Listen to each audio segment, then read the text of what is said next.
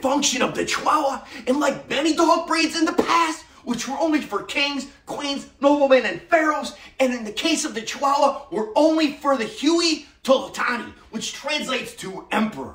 All signs say that the Ichi, which is the historical name for the Chihuahua lineage, was part of ritual ceremonies and even a deity. The Chihuahua still has the arrogance from its Tekichi days of living on the throne. However, now anybody can adopt a Chihuahua, but they are still a companion dog breed.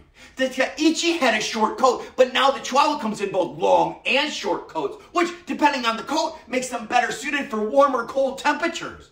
Can you guess which AKC group the Chihuahua is in?